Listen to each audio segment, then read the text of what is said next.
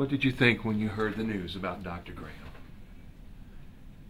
I was shocked to learn of his passing. This man is a saint. This man taught us how to live, and he taught us how to die. He was preaching and teaching the good news. He was an ambassador for God Almighty.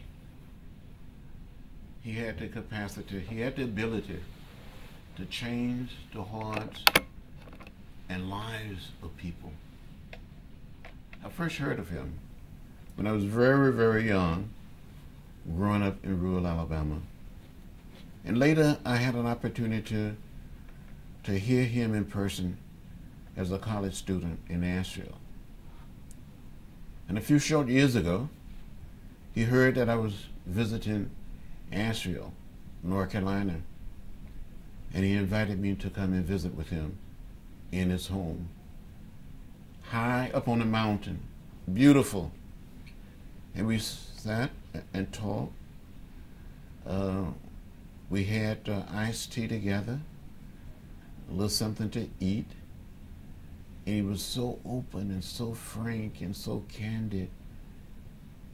The last time I heard him speak, I think about a little more than 20 years ago, when he came to Atlanta for the dedication of the Dome.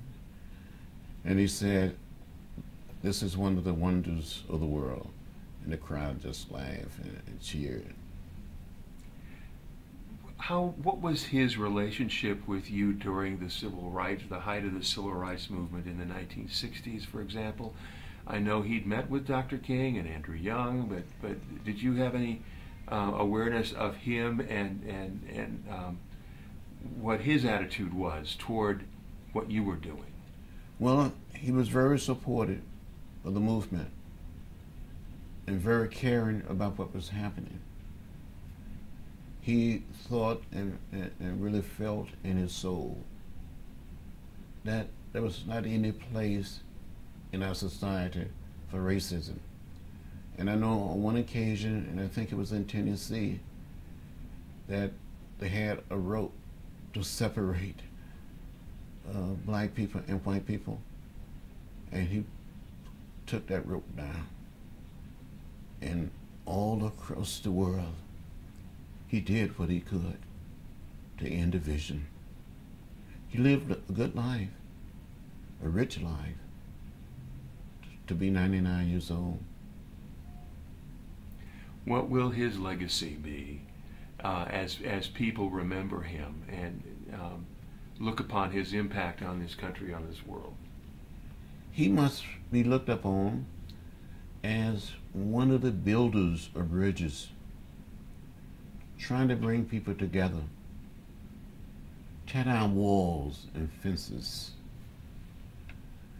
He wanted to redeem the soul of our planet and maybe create what Dr. King called the beloved community. For a son of the Jim Crow South as he was, born and reared in North Carolina, what was different about him that maybe he was ahead of the curve in changing attitudes across the South and across this country? He felt and believed in his heart, in his soul, that it was not in a room for racism and bigotry. And he thought the message of hope, the message of faith and forgiveness was a message for all people, all humankind. So he helped to make America better. So from your earliest years until your recent years, he has been someone you've thought about, someone that you've admired. How does this impact you? Well, he helped change me. I listened to him on radio. I watched him on television. And I grew up, I think, to a significant degree, wanted to be a minister because of Billy Graham. He taught us the way of peace, the way of love, the way of hope. We were able to speak with Andrew Young this morning, and he talked about how Graham's ministry and Dr. King's ministry, they both had ministries, if you will, maybe on a parallel track, but intersecting at important times in this nation's history.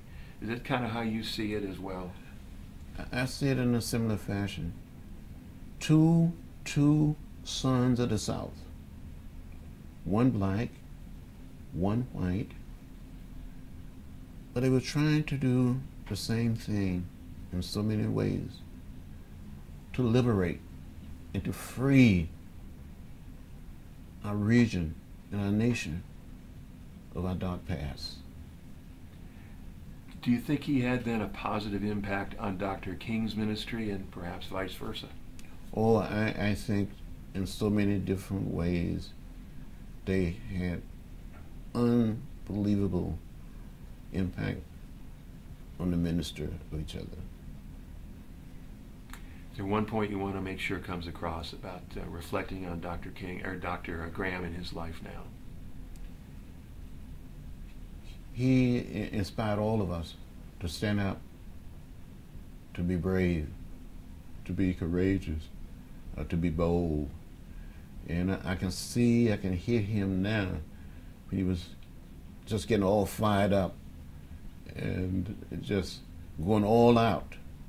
And I think so many people, especially in the ministry, tended to copy him.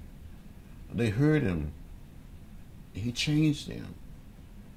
He taught them to show some emotion, and he did it. He made it real.